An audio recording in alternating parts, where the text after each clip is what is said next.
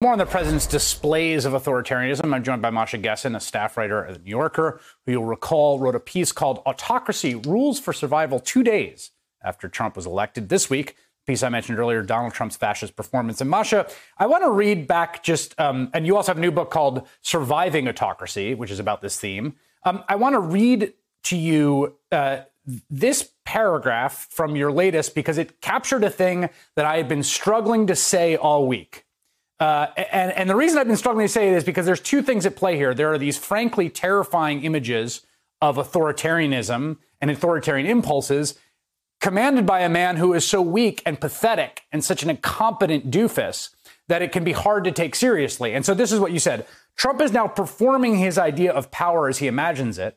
In his intuition, power is autocratic. It affirms the superiority of one nation and one race. It asserts total domination, and it mercilessly suppresses all opposition. Whether or not he is capable of grasping the concept, Trump is performing fascism. What does that mean? Well, you know, I've tried not to use the word fascism to describe Trump, in part, not because it's not appropriate, but in part because it's a word that is slippery, that we throw about too much.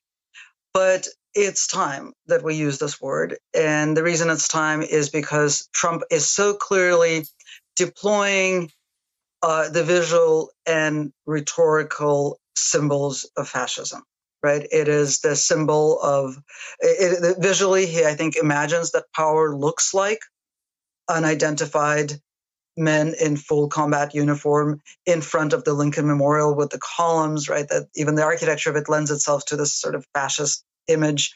Right. I think it looks like Black Hawk helicopters hovering over protesters. It looks like tear gas. It looks like overwhelming force. And of course, it sounds like overwhelming force as well. He perseverates on the word dominate in his phone call with governors. He talks about sending in the military. Does he know that that is fascism? Does he care? It doesn't matter. This is his idea of power. He has signaled this many times before. He has expressed his endless admiration for the autocrats of the world. And now he's making he's performing this. He's making a claim to this kind of power. And a power grab always begins as a performance of sorts. There's always a claim made. And if it's accepted, if the performance is believed, then it takes hold. And we're at that critical moment now. What you said about his belief clearly in this what's striking is that this is the president, I don't think, believes in a lot of things other than that people should talk about Donald Trump. But this is one of his beliefs. This is an interview in March 1990 about Tiananmen Square. Now, you couldn't really find a bunch of Americans on the side of the Chinese Communist Party when it came to Tiananmen Square. But in that tiny minority was Donald Trump saying when the students poured into Tiananmen Square, the Chinese government almost blew it. Then they were vicious. They were horrible. They put it down with strength. That shows you the power of strength. Our country is right now perceived as weak, as being spit on by the rest of the world, basically saying what we need more is more Chinese Communist Party tanks rolling into Tiananmen. That he thinks that political power is brute force. Again, he's made that perfectly clear over and over. But he also thinks that protest, and this idea he shares with the autocrats of the world, one whom I covered for a long time, Vladimir Putin, the idea that protest is chaos, that protest is the opposite of political power, because political power is control. And that protest is the ultimate challenge to political power, and political power needs to be asserted in response to protest.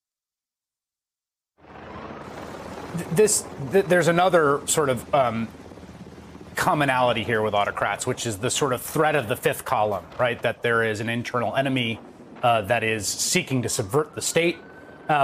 We've heard the president talk about what he's seeing as domestic terrorism, classifying he and William Barr domestic terrorism, putting it at least rhetorically, conceptually on a plane with ISIS or Al Qaeda murdering 3,000 Americans, talking about people, breaking into stores and looting. And we've got this, of course, from Ken Klippenstein, who's a great investigative reporter, that the FBI's own internal documents find no intel indicating Antifa, which is, of course, the sort of the great boogeyman here, involvement in the violence that happened on Sunday. But this rhetoric of domestic terrorism, this focus on Antifa, again, it's buffoonish at one level and dangerous at the other. What do you make of it? The creation of internal enemies, the creation of these boogeymen, is it's a trope of all autocrats. And you know what worries me most, actually, in this situation is that Trump is incredibly talented and successful at steering the conversation. Here we are talking about whether Antifa is involved, but which is something that, in a way, we shouldn't even be engaging with.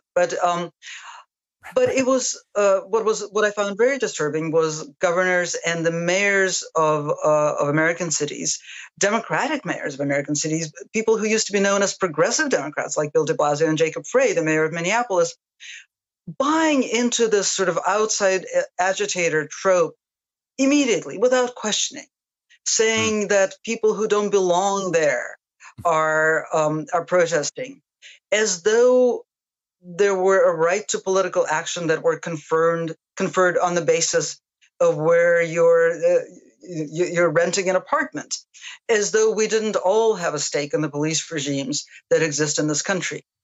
This unquestioning use of fundamentally anti-democratic tropes, and of course unquestioning use of fundamentally anti-democratic tactics like the curfew in New York, is absolutely terrifying, because we're finding ourselves in a situation where the conversation is about matters of degree of crackdown.